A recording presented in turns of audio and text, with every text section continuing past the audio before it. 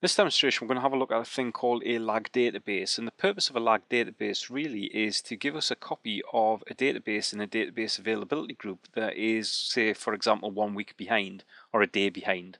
The advantage of this is, if the primary becomes corrupt, what will happen is that corruption will then copy to all of the secondaries. And what the lag database will allow us to do is it will allow us to get the database back to a consistent state and then allow us to restore from a backup.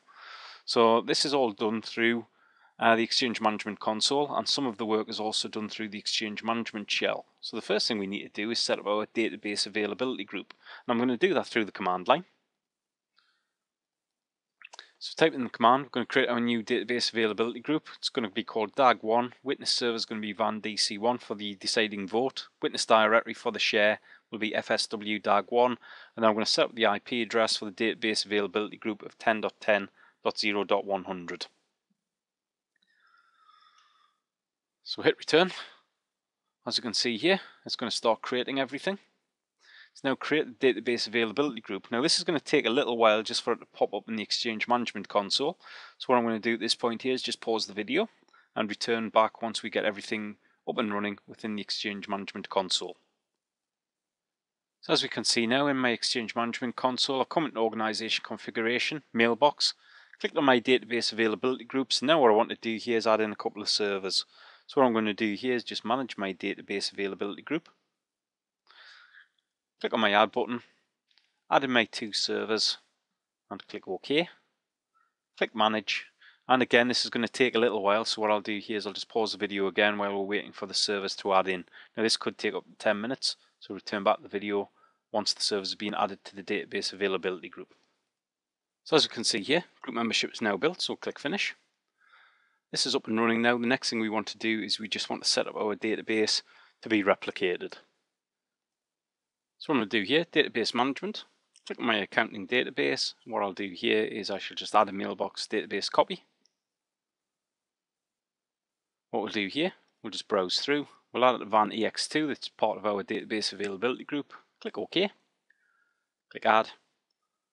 Wait for this to finish, and then we should have a copy of the accounting database sitting on ex2. So again, I'll just pause the video while this is copying. Okay, that's done, so we'll just click finish. So as we can see, we've got the mountain database, we've got the healthy database. What I want to do on van ex2 though is I want to make this the lag database.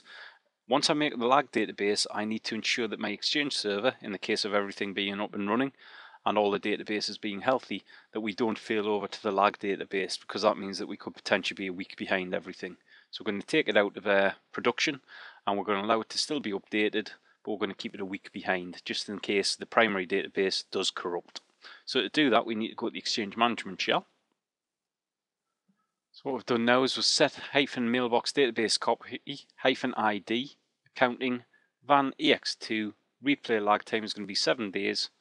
0 hours, 0 minutes, 0 seconds. So we'll just highlight this and click OK. As we can see, it's returned back now, so it's set up the replay lag time. The next thing I want to do is actually want to block this thing from activating, so we just need to type in the command to do that. I'll set -mailbox server van ex2 -database copy auto activation policy is blocked. So what I'm assuming here is I've got another couple of secondary copies that will take over in the case of the primary server completely dying. But in the case of any corruption, we can then bring this copy online and allow users to access their email. So hit return, that's all done. So that's the end of the demonstration. Thanks very much.